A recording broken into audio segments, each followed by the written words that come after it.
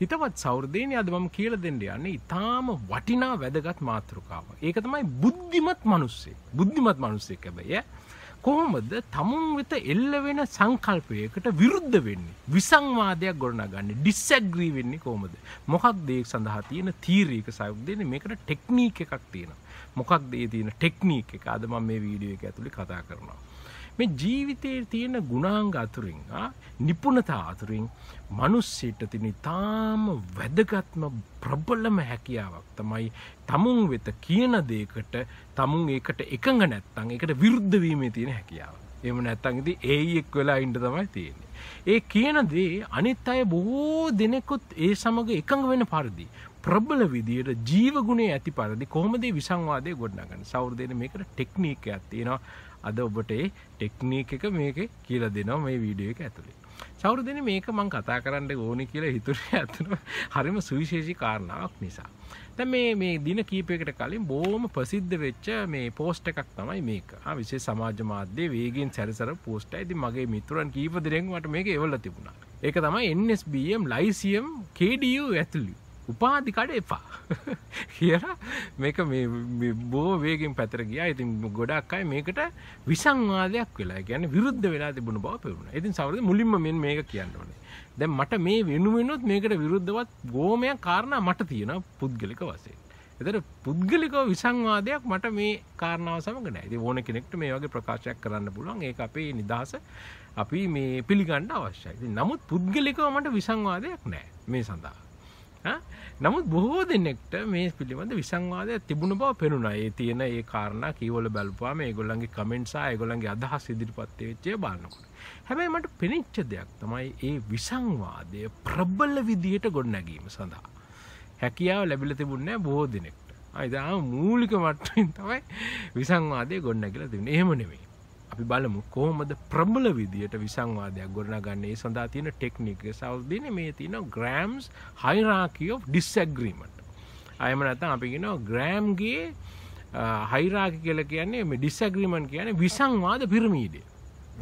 කියන මේ සංකල්පය ඔබ හැමෝම අරගෙන ඉන්න සෞර්දේනි මේ තියෙන වැදගත්කම මෙලෙසයි කියන්න බෑ. දැන් මෙන්න මේ මතවාදයට හිතන්න මෙන්න මේ වගේ කෙනෙක් ආගියුමන්ට් එකක් කියනවා. හරි මේ මුල් එකට මෙහෙම කියනවා. ඒ වගේම මෙහෙමත් අපිට කියන්න. දැන් බලන්න මේ දෙකක්. මොකක්ද මේවා අතරින් විසංවාදයේ ජීව ගුණය වැඩි එක මොකක්ද? මොනවද මේ තියෙන විවිධ ආකාර? මේ ඔබ තේරුම් ගන්න ඕනේ සෞර්දේනි. මේ පුරවැසි භාවයේ පවා ඊටාම වැදගත් අවස්ථාවක්. ඉතින් මම අද ඔබට මේ සංකල්පය කියලා දෙනවා. මගේ නම රුචිර විජේසේන. මම ජ්‍යෙෂ්ඨ කතිකාචාර්යවරයෙක්. මම නිතරම හිතන දෙයක් තමයි මේ ගණිතය, විද්‍යාව, දර්ශනවාදයේ මේ සංකල්පයන්ගේ පැතිර යාම අතිශය වැදගත්. අපිට රටක් විදිහට ඉස්සරහට යන්න, රටක් විදිහට ඉස්සරහට යන්න නම් මේ විවිධ කාරණා විග්‍රහ කරලා ඒවට විසංවාදයන් ගොඩනැගීම. හරි වැදගත් දෙයක් තමයි මේ මිනිස්සුන්ට කියපු දේවල් වලට බොහෝ දේනකට විරුද්ධ වෙන්න බැරි වෙච්ච නිසා අපේ ප්‍රගතිශීලී භාවය බොහොම අඩු වුණා කියන කාරණාව බෝධි පිළිගන්නවා. ඉතින් අපි එහෙයියන් වෙලා තියෙන බොහෝ අවස්ථා එහෙම නෙවෙයි.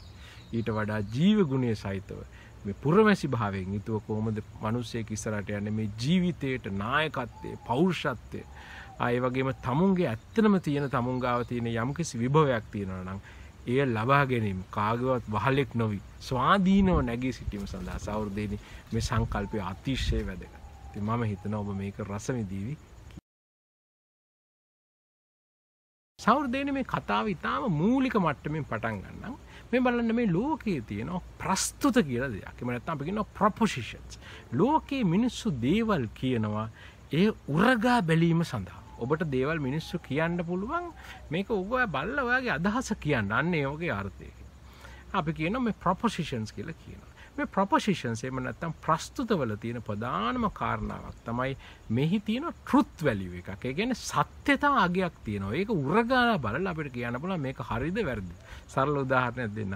මේ වෙලාවේ කොළඹට වහිනවද කියන එක වහිනවා කියන එක ප්‍රස්තුතයක්. එහෙම නැත්නම් ප්‍රොපොසිෂන් එකක්. මොකද කෙනෙක්ට පරීක්ෂා කළා කොළඹ ඉන්න කාට හරි කෝල් එකක් දීලා මේ වෙලාව වහිනවද කොළඹට කියලා අහලා බලන්න පුළුවන්. ඒ සත්‍යතාවය පරීක්ෂා කිරීමේ හැකියාව තියෙනවා. ඉතින් ඔය වගේ බොහොමයක් තව ප්‍රොපොසිෂන් කියන මේ දීර්ඝ ටෙලි නාට්‍ය මිනිස්සුන්ගේ රසාස්වාදනය විනාශ කරනවා කියලා කිව්වොත් ඒකත් ප්‍රොපොසිෂන් එක.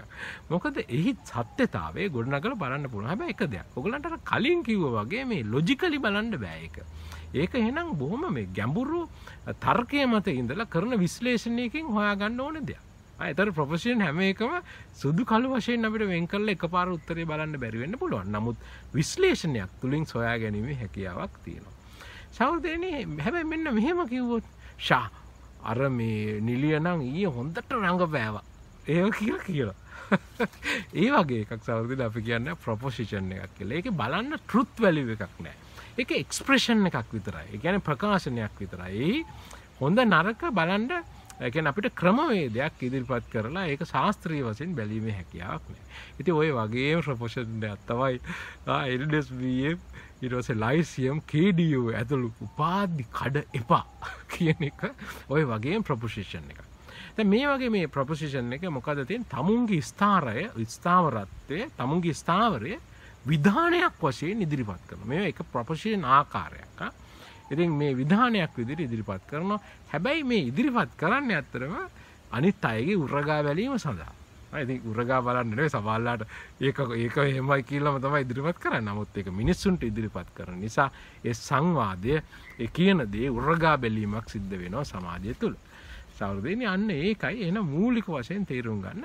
එතකොට මේ ප්‍රොපොසිෂන් එකකට එහෙම නැත්නම් ප්‍රස්තුතයකට ඔබ විරුද්ධ නම් ඔබට හැකියාවක් තියෙනවා ඒ සඳහා විසංවාදයක් ගොඩනගන්න. ඩිස්ඇග්‍රී වෙන්න. හැබැයි මේ ඩිස්ඇග්‍රී වෙන එක හරියට කරන්න ඕනේ. දැන් සරල උදාහරණයක් කියන්නම් ජීවිත කාලෙටම මේක මතක තියාගන්න. මගේ ගුරුවරයෙක් මට මේක කියලා දෙන්න ප්‍රොපොසිෂන් එකක් කියන්නේ මොකක්ද කියන දේ. මේ ප්‍රොපොසිෂන් එකක් කියලා කියන්නේ හරියට මේ වේටර් මහත්තයෙක් විසින් පළගානක තියලා අරගෙන ඇවිල්ලා ඔබට ඉදිරිපත් කරන කේක් එකක් වගේ. හිතන්න වැනිලා කේක් එකක් අරගෙන මේ වේටර් මහත්තයා ඔබට ඉදිරිපත් කියලා කරනවා. දැන් හිතන්න ඔයගොල්ලෝ රෙස්ටොරන්ට් එකකට ගිහිල්ලා දැන් කාලා දවල්ට කාලා දැන් මේ අතුරුපසක් වෙනුවෙන් මෙන්න මේ වේටර් මහත්තයා ඇවිල්ලා ඔබට ඉදිරිපත් කරනවා කේක් එකක්. පළගානක තියලා කියනවා මේ අතුරුපස වෙනුවෙන් මේ රසවත් මේ බටර් වැනිලා කේක් එක රස විඳින්න කියලා ඔබට ඉදිරිපත් කරනවා. අන්න ඒ වගේ මම එකින් එක කඩලා කියලා දෙන්නම්. ඉතින් ඔන්න ඔය වගේ දෙයක් තමයි ප්‍රොපොසිෂන් එකක් කියලා කියන්නේ. ප්‍රොපොසිෂන් එක ප්‍රධාන කාරණා හතරක් තියෙනවා. ප්‍රොපොසිෂන් එක ගේන කෙනෙක් ඉන්නවා. තේරුණා නේද? දැන් යම් කිසි සංකල්පයක් කියන කෙනෙක් ඉන්නවා සාවෘදීන. අන්න වැදගත් එකක්. හරි. ඒ වගේ මේ සංකල්පේ ඉදිරිපත් කරන ආකාරයක් තියෙනවා. පළගානක තියලා මේසේ මත ඉදිරිපත් කරන ආකාරයක් තියෙනවා.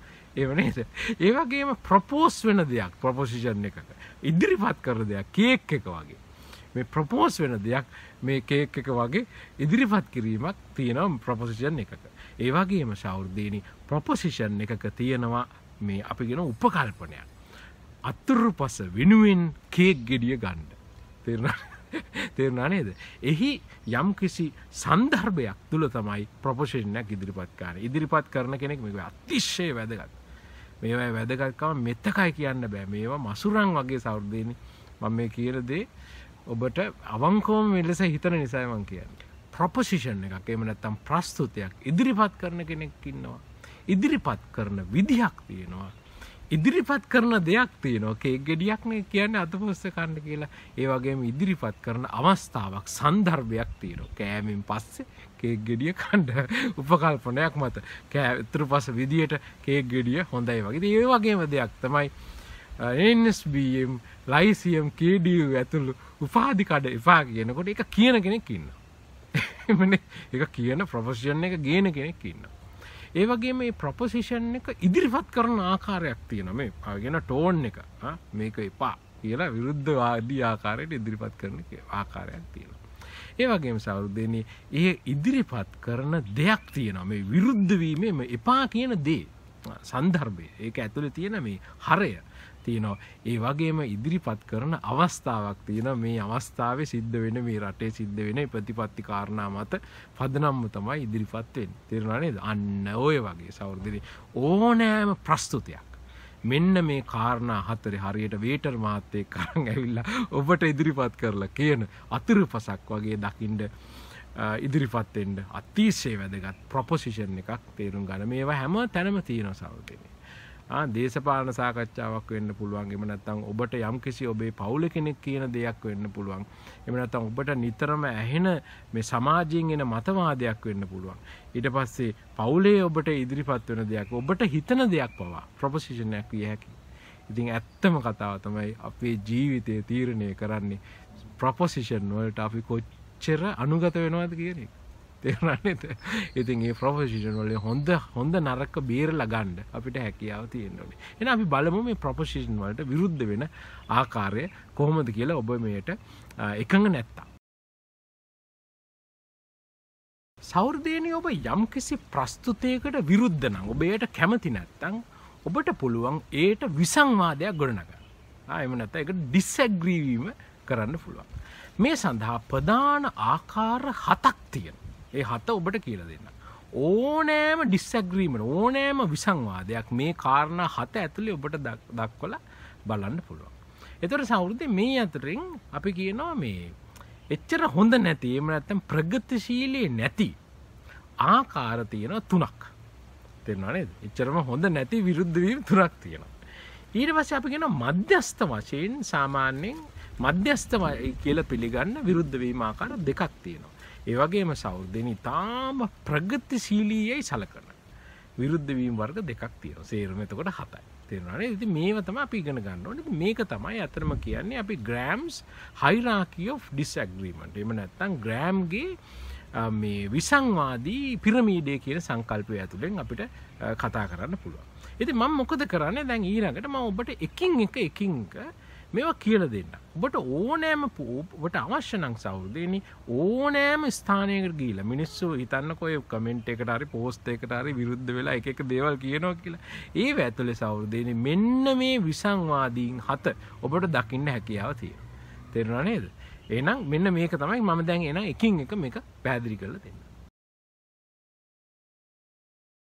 සෞර්දේනි එතන මොකක්ද පළවෙනිම විසංවාදී ආකාරය? කොහොමද පළවෙනියටම දෙයකට විරුද්ධ වෙන්නේ? මේක තමයි බහුල වශයෙන් දකින්න තියෙන ලංකාවේ. හැබැයි ඒ වගේම මේක තමයි ඊටාම මූලික සහ ප්‍රාථමිකම වර්ගය.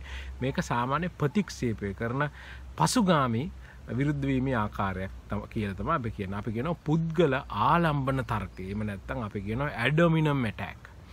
ඇඩොමිනම් එහෙම නැත්නම් අපි කියනවා calling names. ඒ කියන්නේ මිනිස්සුන්ට මෙහිදී සිද්ධ කරන්නේ මොකක්ද? ඇඩොමිනම් ඇටැක් එකකින් සිද්ධ කරන්නේ ප්‍රස්තුතයේ ගියන මිනිස්සයා ඉන්නෝනේ. ඒ ප්‍රස්තුතයේ ගියන මිනිස්සයාට පාර දීම තුලින් ප්‍රස්තුතයේ බිඳින්න උත්සාහ කිරීම.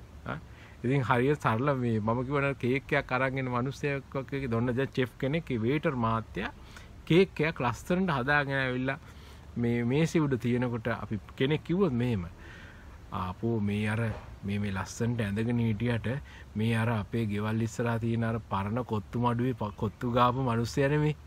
ඉතින් මේගොල්ලෝ හදන කේක් කොහොම ඇද්ද කියලා වගේ කිව්වොත් ඒ එල්ල කරන්නේ ප්‍රහාරය පුද්ගලයා. ඒ ප්‍රස්තුතිය අරගෙන එන කෙනාට අපි ප්‍රහාරයක් එල්ල කරනවා. අපි කියනවා ඇඩොමිනම් ඇටැක්. හොමිනම් කියලා කියන්නේ පුද්ගලයා කියන අදහස. ඇඩොමිනම් කියලා කියන්නේ පුද්ගලයා වෙත පහර එල්ල කිරීම කියන එක. දැන් අපි මෙන්න මෙහෙම මේක ඔබට හොඳට දකින්න පුළුවන් අර කලින් පෝස්ට් එක ඇසරේ.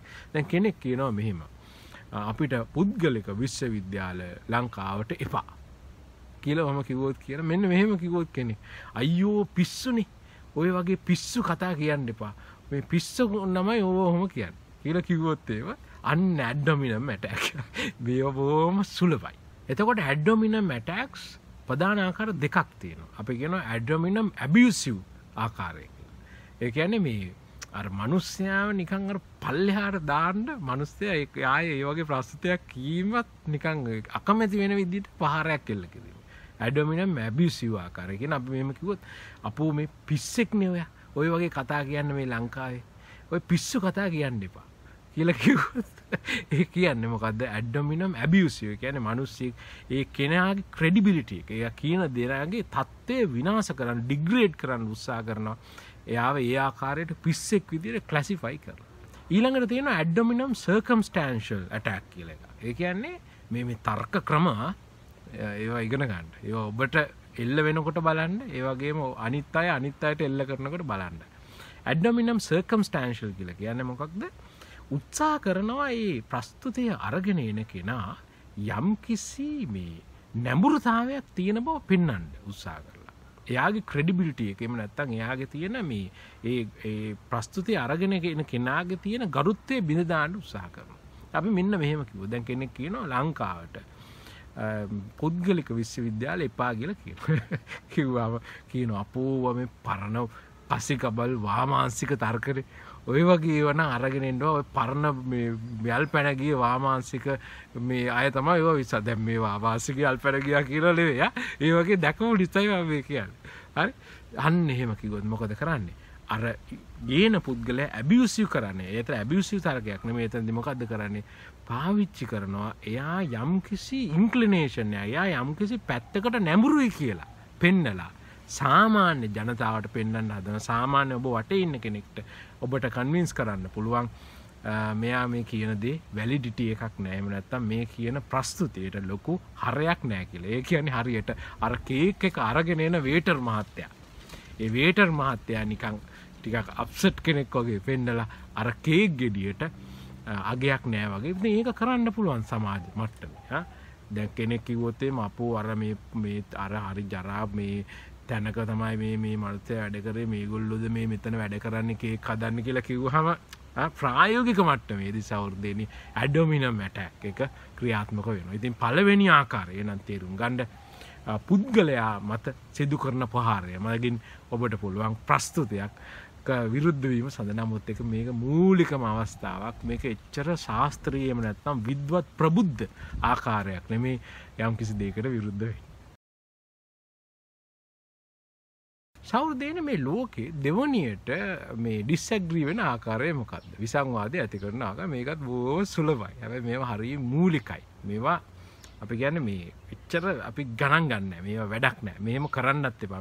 මේවා පාවිච්චි කිරීම තුළින් අපගේ ජීව ගුණය විද්වතෙක් විදියට මිනිස්සෙක් උසස් මිනිස්සෙක් විදියට ඒ ජීව ගුණේ නැති වෙන එකයි වෙන්නේ. මේ වගේ ඒවා භාවිතා කිරීම සුදුසු නැහැ. මේවා කියලා දුන්නට අපිට ශාස්ත්‍රීය වශයෙන් ඉගෙන ගන්න වැදගත්. නමුත් මේවා ඔබ භාවිතා කරන්න එපා. මේ තමයි දෙවෙනි ආකාරය. අපි කියනවා responding to the tone. එහෙම නැත්නම් මේ ගේන ප්‍රස්තුතේ හැඩතලයට. එහෙම නැත්නම් එහි වර්ණයට පාර දීම කරනවා. ඒ කියන්නේ මිනිස්සුන්ට ඩිරෙක්ට්ලි ගන්නෙ නෑ. ගේන මිනිහට ප්‍රස්තුතේ කියන මිනිහට ගන්නෙ නෑ. නමුත් ඒ වගේම දෙයක්. ඒ ප්‍රස්තුතේ හැඩතලයට ඒ ඇතුළේ ගැඹුර විශ්ලේෂණය කරලා ඒ ඇතුළේ විශ්ලේෂණ කේක් ගෙඩිය කොච්චර රහයිද කියලා බලන්න නැතුව ඒ ගේන පළඟාන මත සහ ඒ පළඟාන ගෙනල්ලා මේ මේසෙ උඩට දාන විදිය මත ඒ පිළිබඳ විශ්ලේෂණයක් ගන්න. අපි මෙන්න මෙහෙම කියලා අපි කියන කෙනෙක් කියනවා මේ අපෝ ලංකාවට නම් පෞද්ගලික විශ්වවිද්‍යාල එපා කියලා කිව්වොත් මෙන්න මෙහෙම කිව්වොත් කෙනෙක් අයියෝ හරි කුහක කතා. ඔය මහා කුහක තර්ක. ඔය කුහක මිනිස්සු තමයි ඕම කියන්නේ කියලා කියනවා. දැන් මේවා හරි පසුගාමීය. මේවා අපි ප්‍රතික්ෂේප කරන්න මේව කියන ඒවා. නමුත් මේවා වෙන සමාජ මට්ටමේ වෙන දෙයක්. අන්න අපි කියනවා අපි responding to the tone මේ එපා මොකටද මිනිස්සු ඉගෙන ගන්න එකට එපා එතකොට ටෝන් එකට ඒ ටෝන් එකට තමයි පහර ගහන්නේ මේ හරි කුහකයි මෙහෙම කියන අය කියලා ඔබ දෙවනි ආකාරයේ ඇටැක් එක මේකත් ඔබට ඕසෙයින් දකින්න පුළුවන් අපි හොඳ මේකක් ඉන්න මම ගත්තේ ඉතින් මේක මෙහෙම වෙන්න ඕන කොච්චර ප්‍රස්තුත තියෙනවද කොච්චර ප්‍රොපොසිෂන්ස් තියෙනවද සාකච්ඡා කියන්නේ ප්‍රොපොසිෂන් රාශියක් තියෙනවා ඉතින් මේ අතරේ එහෙනම් මෙන්න මේ දෙවනි ආකාරයේ තේරුම් ගන්න ඔබ වෙතට එල්ල වෙනකොට හෝ ඔබ විසින් එල්ල කරනකොට මේ දෙවනි ආකාරයේ විසංවාදය දැනගන්න අවශ්‍යයි responding to the tone. එතකොට සෞර්දේනි මේ abdominal attack සහ මේ responding to the කියන්නේ මේ අපි කියනවා මේ ප්‍රස්තුතේ වර්ණයට පහර දීම මේ කියව ප්‍රධාන ආකාර දෙක අපි මං කලින් කිව්වා ඒවා එච්චර සුදුසු වර්ග නෙමෙයි. කියන්නේ ශාස්ත්‍රීය වශයෙන් ඒකට ලොකු ගරුත්වයක් දෙන්නේ නැහැ කියලා. හැබැයි සෞර්දේනි මෙන්න මේකත් කියන්න ඕනේ. සාමාන්‍ය සාම්ප්‍රදායික කියන්නේ මේ කියන්නේ ප්‍රායෝගික මට්ටමේදී සමහර වෙලාවලට මේ දෙක පාවිච්චි කරන්න වෙන අවස්ථාවක් තියෙනවා. ඒක නෑ කියන්නේ නෑ. විශේෂයෙන් යම්කිසි පුද්ගලයෙක් උත්සාහ කරනවා නම් යම්කිසි සමාජ විෂමවාදී සමාජයට විෂම වූ අදහසක් අරගෙන ඉන්න ඒ වෙලාවට ඒ පුද්ගලයන්ගේ කලින් තිබුණු යම්කිසි නැඹුරුතාවය යන්නේ ඒ පුද්ගලයන්ගේ සැබෑ අභිප්‍රායන් සමාජයට නිරාවරණය කිරීම වැරදි නෑ. ඒතර එනයින් මේ සත්‍යවාදී ලෙස හොඳ විදියක් විදියට භාවිතා කරන්න පුළුවන්. ඒතර ඇඩමිනම් ඇටැක් සහ මේ ක්‍රමවේදී භාවිතා කිරීම සම්පූර්ණ ප්‍රතික්ෂේප කිරීමක් කියලා කියන්නේ නැහැ. නමුත් ඉතින් ශාස්ත්‍රීය වශයෙන් පුද්ගලයෙක් විදියට ඒවා ඊට වඩා ප්‍රබල ආකාර විසංවාදී ආකාර තියෙන නිසා මේවා පුළුවන් තරම් අපි පුද්ගලයෙක් විදියට බැහැර කිරීමටත් ඉහළ මට්ටමේ විසංවාදයන් වලට යන්නත් උත්සාහයක් දරන්න ඕනේ. සෞර්දේනේ තුන්වෙනි විසංවාදී ආකාරයක් තියෙනවා. මේකත් හරිය වැදගත්. මේ බාන විවිධ ආකාර අපි තේරුම් ගන්න. අපි මේකට කියනවා contradiction. එහෙම නැත්නම් ප්‍රතිවාදය කියලා. ප්‍රතිවාදය කියලා කියන්නේ දැන් මෙන්න මෙතනදී ඒතර පුද්ගලයා සහ පුද්ගලයා ගේන විදියට නෙමෙයි පහරයක් එල්ල කරන්නේ. අපි උත්සාහ කරනවා ඒ ඉදිරිපත් කරන ප්‍රස්තුතයට වෙනස් වූ විරුද්ධ වූ ප්‍රස්තුතයක් ඉදිරිපත් කිරීම මගින් ස්ටේට් කිරීම මගින් කීමෙන් පමණක් ඒ විස්තර කිරීමක් හෝ ඒක ගැන පැහැදිලි කිරීමක් කරන්නේ නැහැ.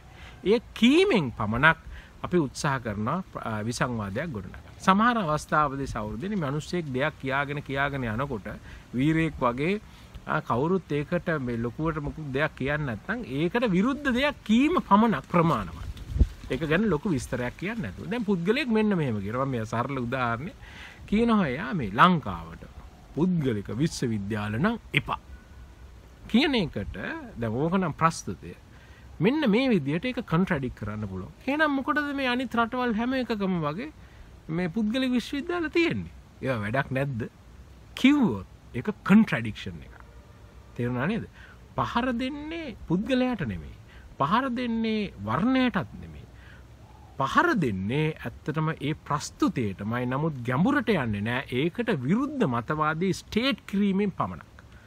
ස්ටේට් කිරීමෙන් පමණක් ඒ විසංවාදේ නවතින. කොන්ට්‍රැඩික්ෂන් කියන විසංවාදේ මම අර කේක් උදාහරණයක් කියන්නකෝ. දැන් ඔන්න මිනිස්සේ චොකලට් මේ ඔන්න මිනිස්සේ මේ වතුරු පසට වැනිලා බටර් කේක් එකක් ගෙනල්ලා මේව තියෙනවා. තියලා තියෙනකොට දැන් අනිත් අයගෙන කෙනෙක් ඒ බේසේ ඉන්න කෙනෙක් මේව කිව්වොත් අපෝ චොකලට් කේක් තමයි හොඳම. බටර් කේක්ට වඩා චොකලට් කේක් හොඳයි කිව්වොත් අර ඒ ගෙනල්ලා තියෙන කේක් එකේ පොඩ අගේ අඩු වෙනවා වගේ වෙනවා නේද? අන්න ඒ වගේ කොන්ට්‍රැඩික්ෂන් දැනගන්න. මේ ප්‍රධාන මේ සංවාදයන් තුල කොන්ට්‍රැඩික්ෂන් කියලා කියන්නේ අපි ඒට ප්‍රතිවිරුද්ධ වූ මතවාදය ඉදිරිපත් කරලා එළියට ගන්නවා. ඒක විස්තර කරන්න යන්නේ නැහැ. සමහරලාට ඒ ප්‍රකාශනයේ පමණක් වැදගත්. සෞර්දේනි එහෙනම් අපි ඊටාම වැදගත් විසංවාද ආකාරයකට එනවා. එන ඊට පස්සේ අපි මේකට කියනවා කවුන්ටර් ආගියුමන්ට්. එහෙම නැත්නම් ප්‍රතිතර්ක ඉදිරිපත් කිරීම කියන එක. ප්‍රතිතර්ක කියලා කියන්නේ ප්‍රතිවාද වගේ නෙමෙයි. ප්‍රතිවාදයේදී අපි අදහස ඉදිරිපත් කළා නිකන් හිටියනේ. කරුණු සමග ප්‍රතිවාදයේ ඉදිරිපත් කරනවා නම් ඒ කියන්නේ contradiction with validation. ඒ කියන්නේ contradict කරනවා යමකට කරුණු සමග. අන්න ඒ වගේ අවස්ථාවකට අපි කියනවා counter argument කියලා. එහෙම නැත්නම් ප්‍රතිතර්ක ඉදිරිපත් කරනවා කියලා. දැන් අපි අර කලින් උදාහරණයක් ගත්තොත් කෙනෙක් කියන මේ ලංකාවේ තියෙන ඕන රාජ්‍ය විශ්වවිද්‍යාල, පෞද්ගලික විශ්වවිද්‍යාල නෙමෙයි නැත්නම් උපාධි කඩ අපිට එහෙම කියලා කිව්වොත් කෙනෙක් කිව්වොත් මෙන්න මේ විදියට රාජ්‍ය විශ්වවිද්‍යාලයත් ඕනේ තමයි. නමුත් කැමති කෙනෙක්ට උසස් අධ්‍යාපන අවස්ථාවක් ලබා ගැනීම සඳහා තියෙන හැකියාව නවත්තන්න කාටවත් බෑ කියලා කිව්වොත් සෞර්දේනි ඔබ ප්‍රතිවාදය ඔබ කොන්ට්‍රැඩික්ට් කරනවා. කොන්ට්‍රැඩික්ට් කරනකොට ඔබ කරුණක් ඉදිරිපත් කරන මිනිස්සෙක්ගේ අයිතියක් තියෙනවා ඉගෙන ගන්න. ඒක මේව කරන්න බෑ කියලා. අන්න තේරුණා නේද? වැලිඩේෂන්. with validation අපිට ඉදිරිපත් කරන්න පුළුවන්. හරියට ඉතින් අර තේරෙනවනේ කරුණු සමග ප්‍රතිවාද. දැන් අර කේක් උදාහරණයක් ගන්නකො. දැන් කෙනෙක් කිව්වොත් එහෙම මේ දැන් ඔන්න දැන් කේක් එක අරගෙන එනවා. වේටර් මහත්තයා කේක් එක අරගෙන ඇවිල්ලා තිබ්බාම මේ කෙනෙක් කියන මෙහෙම අයියෝ අපේ මේ ඉන්න මේසේ 10 දෙනෙක් ඉන්නවා 7 දෙනෙක්ම කේක් කන්නේ නැහැ. 3 දෙනයි කන්නේ. ඒකින්ද කේක් වැඩක් නැහැ. අන්න කේක් එක අතුරුපසට හොඳ නැහැ කියලා කිව්වොත් මොකක්ද එයා කියන්නේ? කරුණු සමග දත්තයක් සමග ප්‍රතිවාදයක් ඉදිරිපත් කරා අපි කියනවා කවුන්ටර් ආගියුමන්ට් එකක් කියලා. සෞන්දර්යයේ මම මේ කවුන්ටර් ආගියුමන්ට් ගැන මීට කලින් ඉතාලම පුළුල් විදිහට කතා කරා.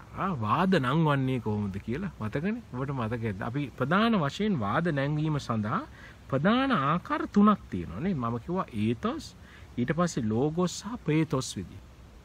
ඒතොස් කියලා කියන්නේ අපිට පුළුවන් යම්කිසි තර්කයක් ගොඩනගනකොට ඒ ගේන ඒ තර්කයේ ඔතොරිටි එක එහෙම නැත්නම් ඒකේ වැලිඩිටි එහෙම නැත්නම් ඒ තියෙන සත්‍යතාවයට පහර දෙන්න.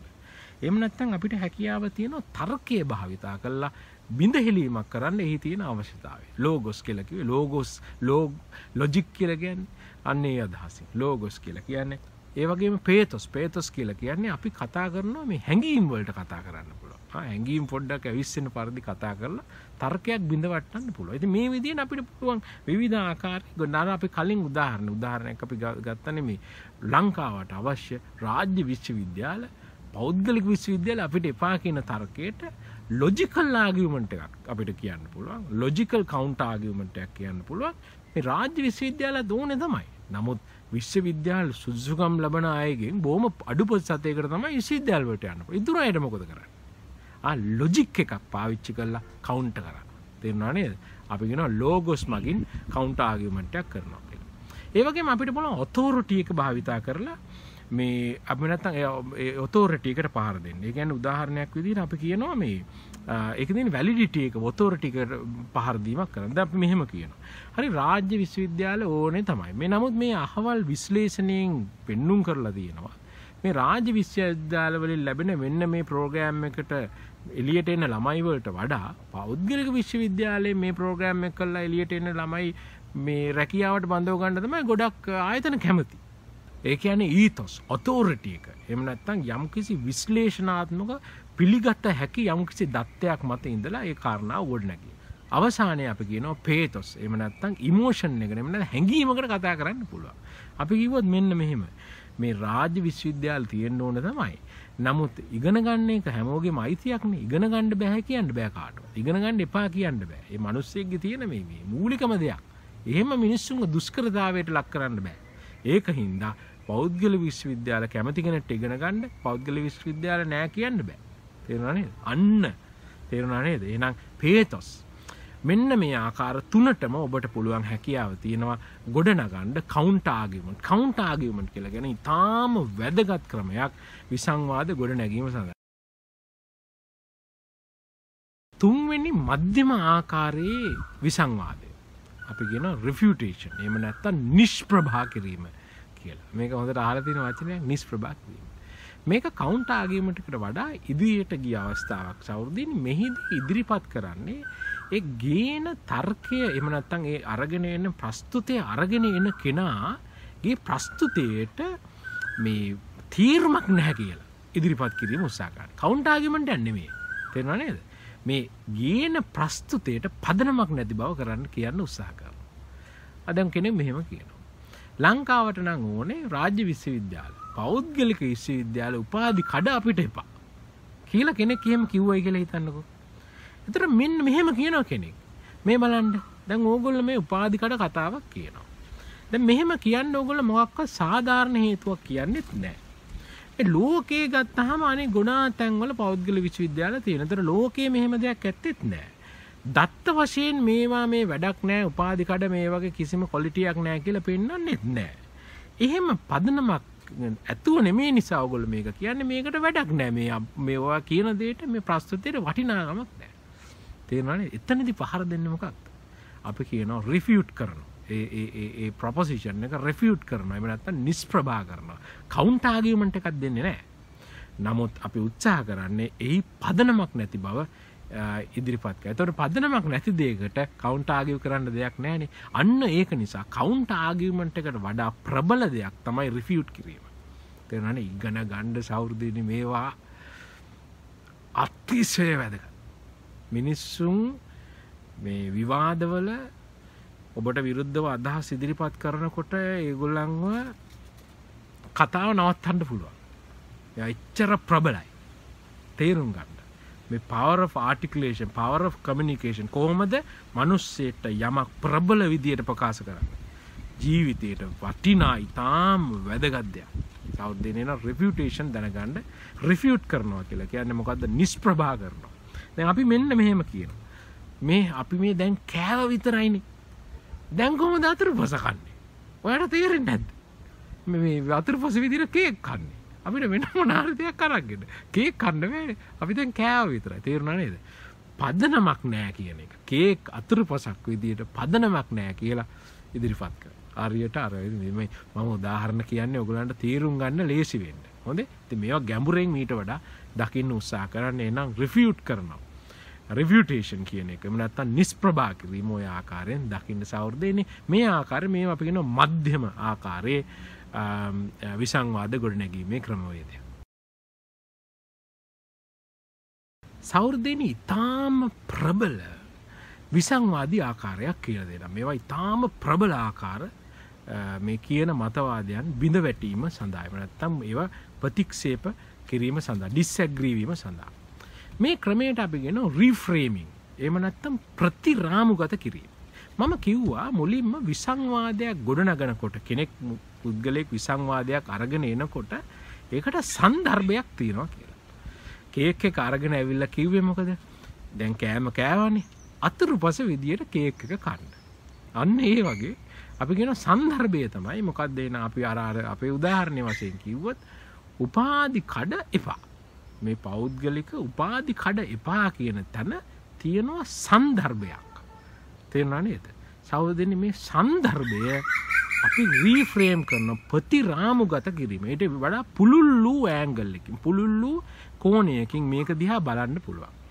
දැන් මේක කිව්වහම තේරුම් ගන්න ඒගොල්ලන්ට උදාහරණ දැන් මම මෙන්න මෙහෙම කියනවා.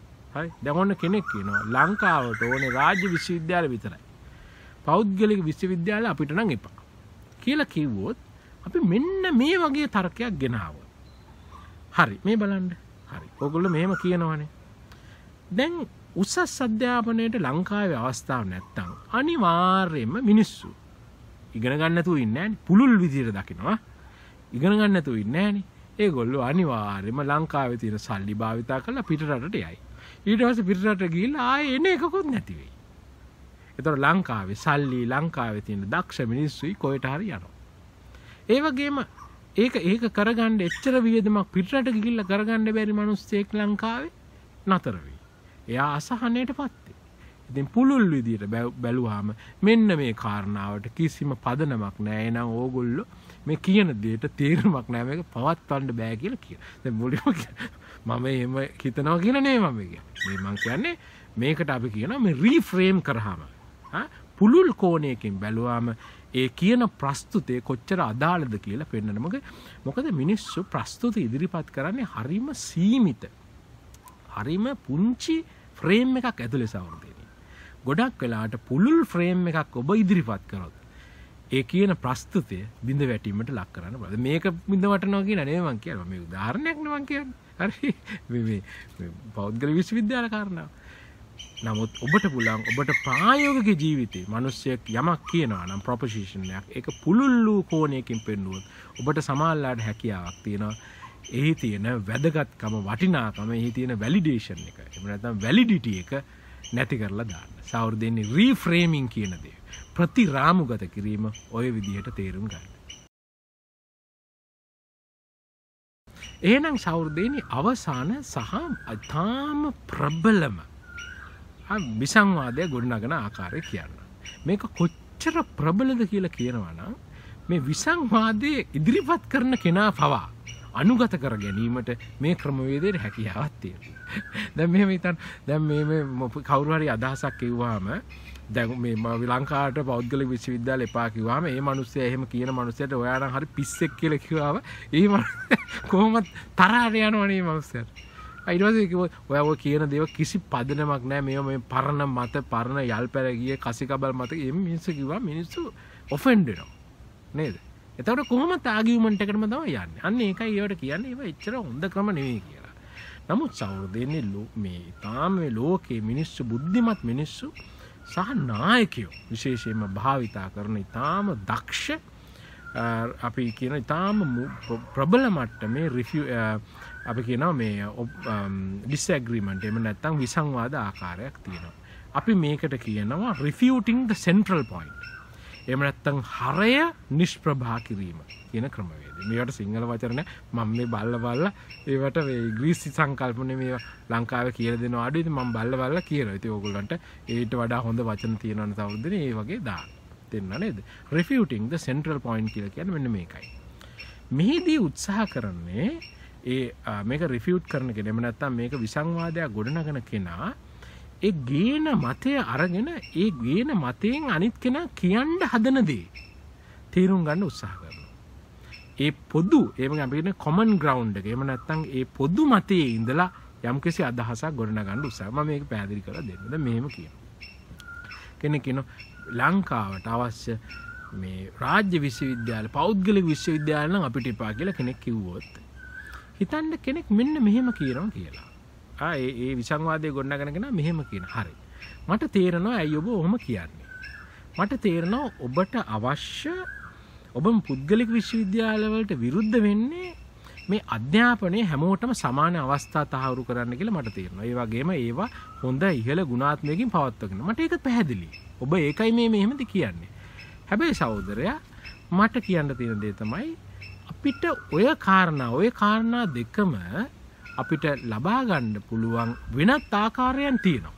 මේ පෞද්ගලික විශ්වවිද්‍යාල වලට විරුද්ධ නොවි. අපි ඒක ගැන කතා කරමු. කියලා කිව්වොත් මොකක්ද අපි කියන්නේ? අපි එතන කරන්නේ හරය තමයි නිෂ්ප්‍රභා කරන්නේ. තේරෙනව නේද? ප්‍රධාන සෙන්ටර් පොයින්ට් එක. මේ කියන ප්‍රකාශනේ ප්‍රස්තුතයේ ඉදිරිපත් කරන්නේ කුමක් සඳහාද කියන මේ හරි මැද්දේ ඇතුලේ තියෙන අරටුව අල්ලගෙන ඒ අරටුවට වෙනත් මූණුවරක් දෙන්න වෙනත් මටු පිටක් දෙන්න උත්සාහ කරනවා. අපි කියනවා refuting the central point. සෞර්ධන ඉතාම ප්‍රබල සහ ඉතාම soft මෘදු ක්‍රමවේදය. හරි වැදගත්. මේ ක්‍රමවේදේ නායකයන් විසින් තාම හොඳින් පාවිච්චි කරන්න අවශ්‍යයි කියලා හිතනවා. මොකද අපි හැමදේම පිළිගන්න ඕනේ නැහැ. නමුත් අපිට කරන්න පුළුවන් මූලිකම දෙයක් තමයි අපි යම් කිසි අපි දෙයකට විරුද්ධ වෙනවා නම් අනිත් කෙනාගේ හිත රිදවන්නේ නැතුව ඒ දෙයට විරුද්ධ වීමේ ඇති හැකියාව. ඒක හරි වැදගත් දෙයක් සෞර්ධනේ මිනිස්සෙක් විදියට. සෞර්ධනේ එනම් අපේ වීඩියෝ එක අවසන්. නමුත් ඔබට මම ප්‍රොපොසිෂන් දෙකක් අරගෙන එනවා. ඔබට පුළුවන් මේ සඳහා අපි කියන්නේ මේ විසංවාදයක් ගොඩනගන්න. ඔන්න පළවෙනි ප්‍රොපොසිෂන් එක. පළවෙනි ප්‍රොපොසිෂන් එක තමයි ලංකාවට නිදහස් සෞඛ්‍ය අවශ්‍යයි කියන එකට ඔබට පුළුවන් රීෆ්‍රේම් කරලා එහෙම නැත්නම් ප්‍රතිරාමුගත කිරීමක් තුළ ඔබට හැකියාව තියෙනවද මේ ප්‍රොපොසිෂන් එක එහෙම නැත්නම් මේ කවුන්ටර් කරන්න. එහෙම නැත්නම් අපි කියනවා ඩිස්ඇග්‍රීමන්ට් එකක් ගේන්න. විසංවාදයක් ගේන්න. ලංකාවට නිදහස් සෞඛ්‍ය අවශ්‍යයි කියන එකට ප්‍රතිරාමුගත කිරීම කියන ක්‍රමවේදයේ යටතේ රීෆ්‍රේමින් කියන ක්‍රමවේදයේ යටතේ විසංවාදයක් ගේන්න. අංක 1. අංක 2. මේ ගොඩක් අය කියන එකක් කියන්නේ මේ 225ම පන්නා දෙමිය යුතුයි. කිලෝ එකක් තියලානේ. හරි ඔයගොල්ලෝ දාලා දෙනවා මේ මිනිස්සු කියන එක මම කියන්නේ. මේක අපි පොඩ්ඩක් හිතන්න ඕනේ හින්දා. මේකට අපි කියන refuting the core. ඒ කියන්නේ ප්‍රබලම ආකාරයේ විසංවාදයක් විදියට. refuting the core. ඒ කියන්නේ හරය නිෂ්ප්‍රභ කිරීම ආකාරي. ඔබට පුළුවන් ද මේකට විසංවාදයක් අරගෙන එන්න. ඔබට පුළුවන් නම් සෞර්ධනික පල්ලෙහා ලියලා තියන්න. මම බලලා ඒකට යම්කිසි අදහසක් ඉදිරිපත් කරන්න. ඉතින් ඔලස සෞර්ධනේ අද ඔබට අරගෙන ආවේ ජීවිතේට ඉතාම වටිනා මේ දැනුමක්. මේ ඉතාම වටිනා මේ ජීවිතේට ඉතාම මේවා දැනගෙන සිටීම අපේ ජීවිතේ සැබෑ වශයෙන්ම නායකත්වයේ පෞරුෂය ඒ වගේම වැඩ කටයුතු කිරීම මිනිස්සුන් සමග සහයෝගයෙන් කටයුතු කිරීම ඒ වගේම මිනිස්සු සතුටින් ඉන්න. තමුන්ගේ වටේ ඉන්න කමියුනිටි එකේ ජීව ගුණය ඉහළ නැංවීම සඳහා වැදගත් වෙන කාරණා. ඉතින් මම හිතනවා මේක රස විඳින්න නැති කියලා ඔබලා. ඉතින් බොහොම ස්තුතියි මේ වීඩියෝ එක සමග සම්බන්ධ වුණාට.